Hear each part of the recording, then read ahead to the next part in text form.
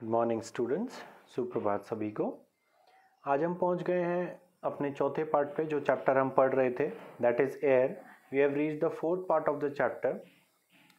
We have up till now read about the atmosphere, the various components of air, the mixture of gases, and various other things like the factors which affect weather.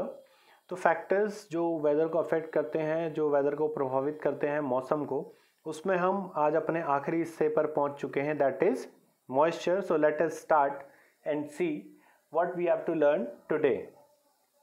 So air के चौथे भाग पर पहुंच गए हैं on the fourth part of chapter air. So elements of weather में हम एक बार फिर से रिवाइज करते हैं। हमने कौन से 3 पार्ट्स को पढ़ लिया है और कौन से एक पार्ट को अभी हमने पढ़ना है। जो पहला पार्ट हमने पढ़ा वो था temperature, the second part was air pressure, the third part was wind, and today we will learn about the fourth part that is moisture. तो moisture के बारे में पढ़ना है हमने आज। आइए देखते हैं क्या होता है moisture। एलिमेंट्स ऑफ वेदर में हमें moisture के बारे में पढ़ना है। As you can see the water content in air, जो वाटर कंटेंट है एयर में, जो वाटर वेपर्स हैं उसका जो अमाउंट है, उसकी जो कंसंट्रेशन है, उसकी जो डेंसिटी है, उसको हम कहते हैं moisture. When water from water bodies evaporates it become water vapours. जो बड़ी बड़ी वाटर बॉडीज हैं जैसे ओशंस है, सी है, लेक्स हैं, रिवर्स हैं, इन सब में से जब वाटर इवेपोरेट होता है तो वो हवा में कंटेंट हो जाता है, उसको कहते हैं हम वाटर वेपर, यानी कि वो एक गैसियस फॉर्म में चेंज हो गया है।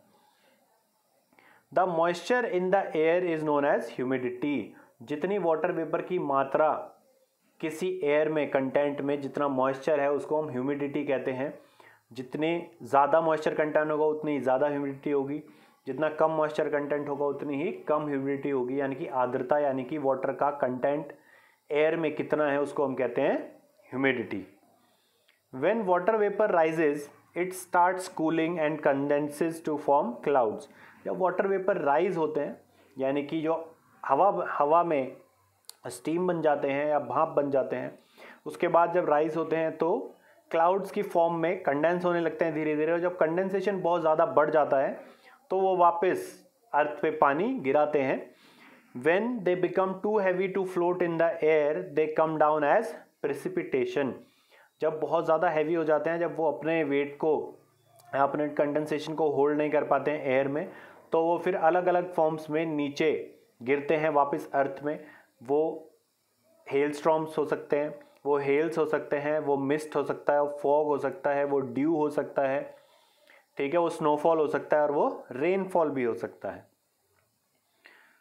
सो here you can see the different images of different type of precipitation, जिसमें ड्यू है, मिस्ट है, फॉग है, रेन, हेल, स्नो एक्सेट्रा।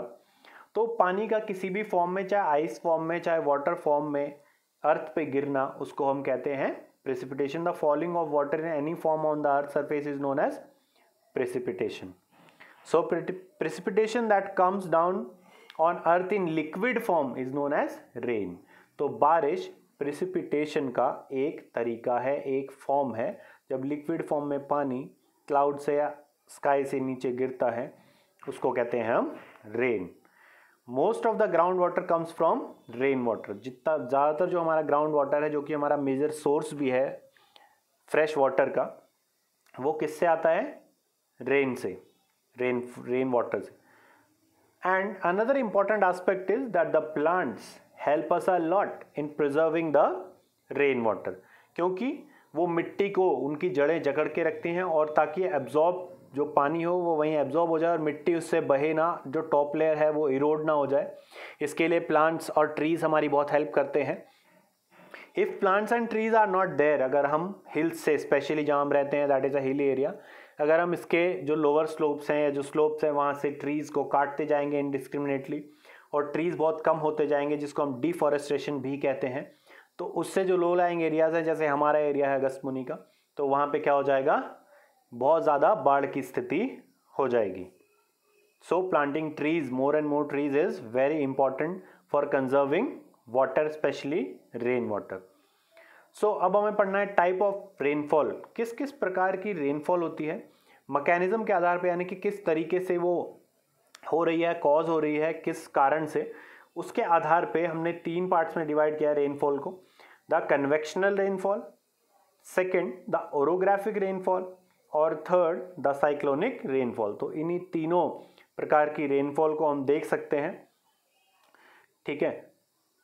अब एक एक करके इनके बारे में जानने का प्रयास करते हैं कि कन्वेक्शनल रेनफॉल कौन सी होती है, वो कैसे होती है, ओरोग्राफिक रेनफॉल कैसे होती है और साइक्लोनिक रेनफॉल कैसे होती है।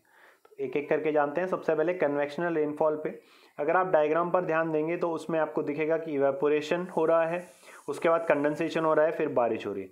यानी कि एक सिंपल तरीका, नॉर्मल सिस्टम या नॉर्मल रेनफॉल, जैसे इवेपोरेट हुआ, ठीक है, गर्मी की वजह से पानी इवेपोरेट हुआ, उसके बाद मॉइस्ट एयर ऊपर जा रही है, वो कंडेंस कर रही है क्लाउड्स को और फिर रेनफॉल हो रही है।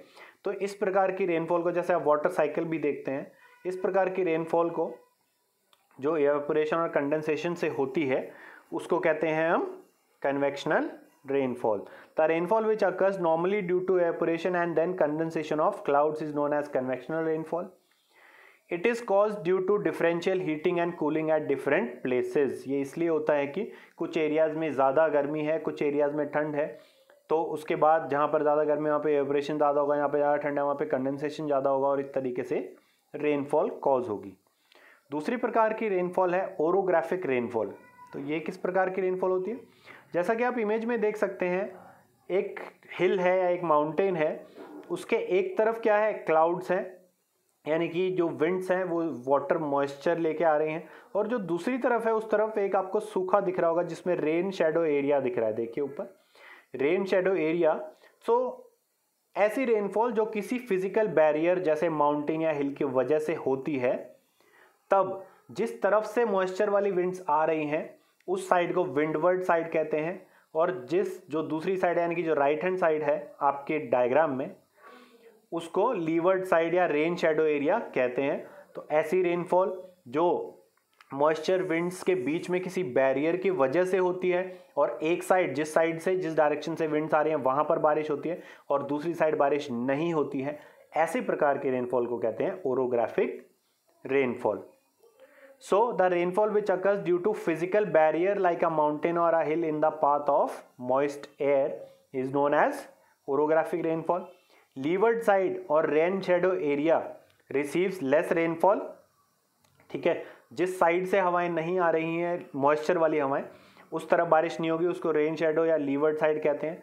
तो फिर दूसरी साइड को क्या कहते हैं? Windward side receives heavy rainfall as it is towards the direction of winds. तो माउंटेन की वो डायरेक्शन, वो दिशा जिस तरफ से मानसून विंड्स आ रही हैं और उसके टकराने से वहां पे जो बारिश हो रही है उसको ओरोग्राफिक रेनफॉल कहते हैं, और उस साइड को विंडवर्ड साइड कहते हैं जहां पे हैवी रेनफॉल रिसीव होता है। इसका एक एग्जाम्पल है हमारे देश के 2 बड़े शहर मुंबई और पुणे, जहां पर मुंबई हमारे मानसून विंड्स की डायरेक्शन में पड़ता है और पुणे दूसरी साइड पड़ता है। तो इनके जो मौसम है उसमें काफ़ी फ़र्क है। मुंबई में हैवी रेनफॉल रिसीव होती है, वहीं पुणे में उतनी ज़्यादा हैवी रेनफॉल या बहुत कम रेनफॉल रिसीव होती है। Another type of rainfall is cyclonic rainfall. Let's see what is cyclonic rainfall. तो जब कभी बहुत ज़्यादा गर्मी और बहुत ज़्यादा ठंड का डिफरेंस, यानी कि टेम्परेचर का डिफरेंस हो जाए एयर में किन्हीं 2 एरियाज की, when there is a lot of difference in the temperature and moisture and density of air at 2 different areas, specially जो लैंड है वहाँ पे जल्दी हीटिंग होती है, तो वहाँ पे एयर में एक लो प्रेशर बन जाता है क्योंकि टेम्परेचर हाई है। वहीं अगर आप सी की बात करें या ओशन की बात करें तो वहाँ पे टेम्परेचर रिलेटिवली लो रहता है, तो हाई प्रेशर बन जाता है। तो इस वजह से अक्सर साइक्लोनिक डिप्रेशंस क्रिएट होते हैं, वो सर्कुलर डिप्रेशन क्रिएट होते हैं, और उसके बाद वो मॉइस्चर वाली विंड्स जब लैंड सरफेस से टकराती हैं साइक्लोन्स के साथ, तूफान के साथ, वहाँ पे होने वाली उस, यानी कि एक साइक्लोन के जनरेट होने के बाद होने वाली रेनफॉल को हम साइक्लोनिक रेनफॉल कहते हैं। आगे हम साइक्लोन के बारे में भी जानेंगे थोड़ा, ठीक है। तो साइक्लोनिक रेनफॉल कौन सी? जो साइक्लोन की, तूफान की वजह से आई हो। It is caused due to cyclones. It happens when 2 air masses having different temperature, pressure and density meets. ये तब होता है जब 2 अलग अलग एयर मासेज, एक एग्जांपल मैंने आपको दिया सी और लैंड का, जब उनमें जो टेम्परेचर, डेंसिटी और प्रेशर अलग अलग होता है, तब जो दो लैंड मासेस मिलते हैं उससे साइक्लोन जनरेट होता है और उसकी वजह से जो बारिश होती है उसको साइक्लोनिक रेनफॉल कहते हैं। सम रिसेंट एग्जांपल्स, हमारे देश में इसी साल हमने कुछ रिसेंट एग्जांपल्स देखे साइक्लोन्स के, जैसे अम्फन साइक्लोन आया तो तूफान आया, बारिश भी हुई, बहुत सारे डैमेज भी हुआ वेस्ट बंगाल उड़ीसा में। इसी तरीके से निसर्ग आया महाराष्ट्र में और गुजरात के कोस्ट पे। तो समय समय पे ऐसे साइक्लोनिक डिप्रेशन जनरेट होते रहते हैं और साइक्लोनिक रेनफॉल रिसीव होती है हमारे ईस्टर्न और वेस्टर्न कोस्ट पे। Moving on, let us understand more about a cyclone, natures fury, एक प्राकृतिक आपदा।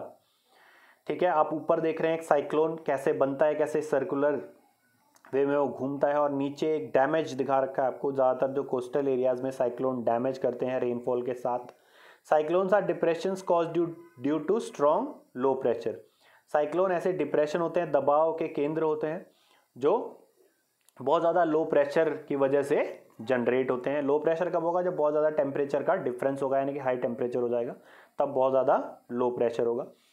दे रोटेट एंटी क्लॉकवाइज इन नदर्न हेमिस्फेयर। नदर्न हेमिस्फेयर में एंटी क्लॉकवाइज यानी कि घड़ी की सुई जिस डायरेक्शन में घूमती है उसके विपरीत दिशा में घूमते हैं नदर्न हेमिस्फेयर में, और सदर्न हेमिस्फेयर में clockwise due to Coriolis force. ये सब चीज़ें आप अगले क्लासेस में जानेंगे, एलैबोरेटली जानेंगे, पर अभी के लिए हम ये समझ लेते हैं कि साइक्लोन प्रेशर डिफरेंस की वजह से जनरेट होते हैं, एंटी क्लॉकवाइज मूव करते हैं नदर्न हेमिस्फेयर, यानी कि जहाँ पर हम हैं, हमारा देश नदर्न हेमिस्फेयर में पड़ता है, तो यहाँ पे एंटी क्लॉकवाइज घूमते हैं और बहुत ज़्यादा लार्ज स्केल पर बारिश, डैमेज और डिस्ट्रक्शन करते हैं कोस्टल एरियाज में।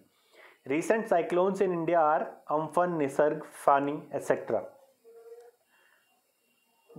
They cause lot of problems. तो साइक्लोन से बहुत सारी समस्याएं भी आती हैं, जैसे damage to life and property, life और प्रॉपर्टी को बहुत ज़्यादा डैमेज होता है, फ्लड्स आ जाते हैं, और damage to transportation and communication, transportation, communication, electric supply etcetera, ये सब चीज़ें डिस्टर्ब हो जाती हैं।